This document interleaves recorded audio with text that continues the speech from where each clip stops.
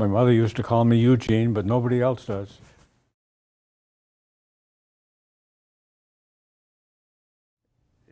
That could take about 3 hours.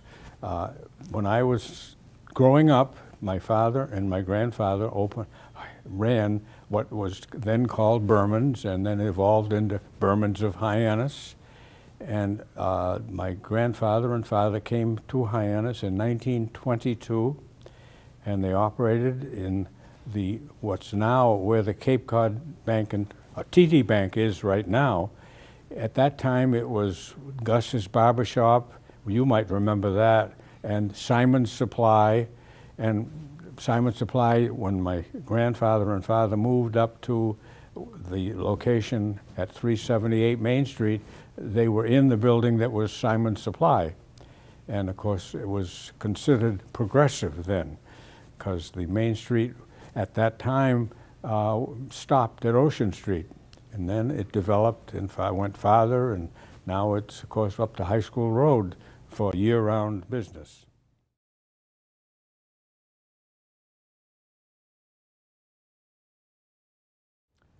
Not really, because it evolved. We had a couple of summers where it was just one way, but then during the winter it was two-way. So it evolved into one way, and it certainly moves traffic today.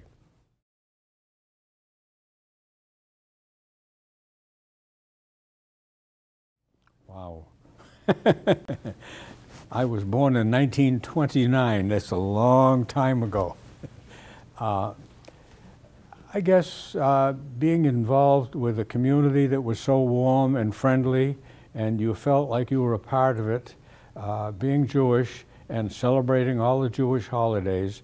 Even to this day, people come up to me and say, "Gene, when are the Jewish high holidays?" Because we used to run an ad before Rosh Hashanah. We'd put an ad in the newspaper, "We'll be closed for Sunday and Monday, or Monday and Tuesday, because of the Jewish holidays." And people still remember that, and it's evolved into the Jewish merchants no longer do that, but it's still, they celebrate the holidays.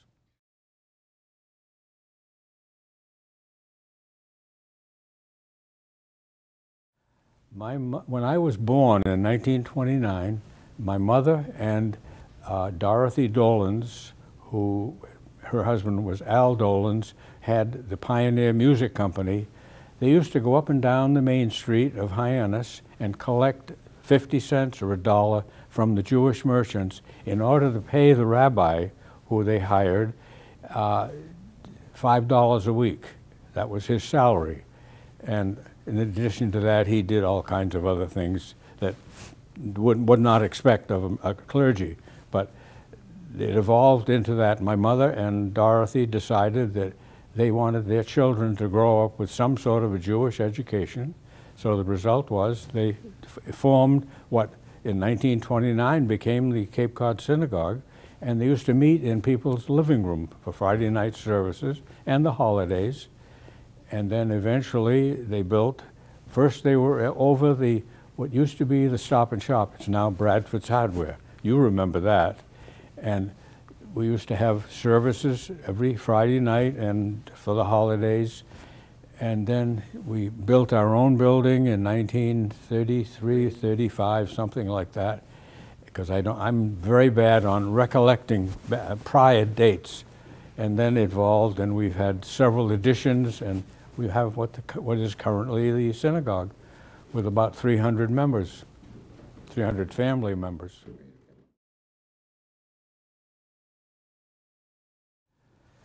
Very difficult to answer, because like so many others, many people are unaffiliated. They don't belong to the synagogue. So for every member that we have, there are probably 3 that are not members. He was brought here by the congregation and was here for quite a few years. I think something like 22 years, if my memory is right. And he then moved on to go down south, and then he was activated in the military and now has a home here in Centerville. Matter of fact, I think I'm not sure if he's running in the marathon. He's run in the last few. He's an incredible individual.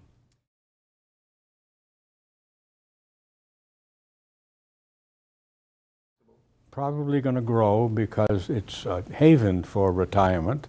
One of the problems, of course, is we have so many senior citizens that, first of all, they're not going to assume leadership roles, and the result is you have difficulty in filling the needed volunteer positions, just as the town does.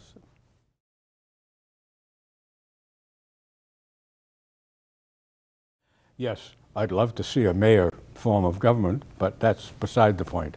I've seen the evolvement from town meeting when you used to go to town meeting and I used to go, and probably 200 to 300 people would show up to run the town, and it was very friendly. The selectmen used to stand up on the stage, and the town clerk or the moderator ran the meetings, and some of it was extremely interesting, and others of it was very funny. John Alger was a real piece of work. We really should have charged admission, because it was funny in many cases, but very frustrating in others. But I'll never forget it. You remember Giulio Renzi? Giulio and I were sitting beside each other during the morning session on a Saturday morning, and John Alger was sitting up at the head as the moderator, and Howard Sears was next to him. And Giulio and I said, we got to take care of this. And John was quite notorious. He liked gin. We stopped at the package store on the way to the meeting after 1 o'clock, and we took a nip of gin, and we put it into the water pitcher and then filled it up with water. Well, the pitcher was over in front of Howard, and John said, pass me the pitcher, and he bought himself a glass, and he took a drink, and he took another drink, and he put the pitcher on the other side of him, which Howard couldn't reach it, and he had a wonderful meeting that day. He never forgave me, excuse me.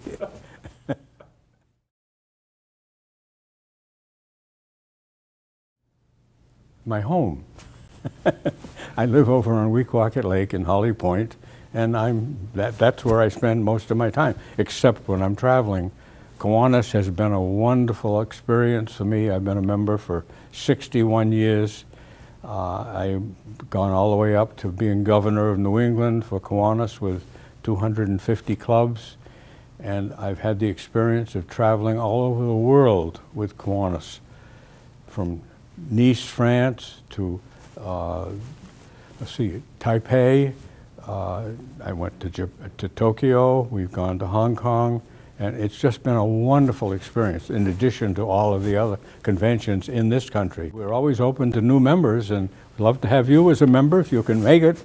We meet every Wednesday night at the Yarmouth House, and we have it's a lot of fun, and we do a lot of good work. We sponsor 3 key clubs, which is the Barnstable High School, or the high school level of Kiwanis. And I had the privilege some 56 years ago of sponsoring and being the sponsor of the Barnstable High School Key Club, and was involved with them for over 50 years with a great deal of pleasure. You go to a meeting, you're exhausted from a day's work, and you're sitting there listening to those people, those young people, and they transmit such wonderful energy that you feel like a new person when you get out of there. Yeah. And they do a tremendous amount of good in the community.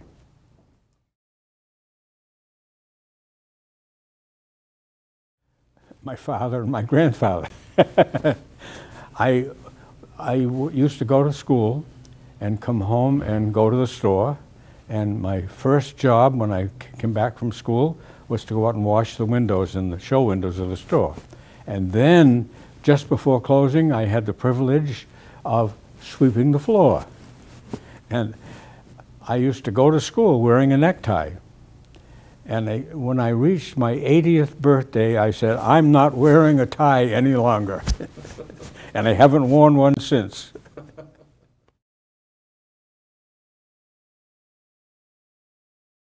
It was then Barnstable High School. It grades 7 through 12, and the Iano School, which was attached to it, a little wooden building off to the left, was where they did the 5th and 6th grades. And Mr. Curry was the principal of the Hyannis Training School on Ocean Street, and he was a stickler for memorizing poetry. And my mother and father agreed that I wasn't one that would be attuned to that sort of thing, so they got me transferred to the Iano School, which was 5th and 6th grade, and then I went on to the high school. Fred Hodge was the principal, and Alfred Knight was the superintendent of the schools, and I had what I considered a good education. I was accepted into a fine university, and here I am. I'm Gene Burman. I live in Centerville, and I'm very proud of the town of Barnstable and the way it's operating.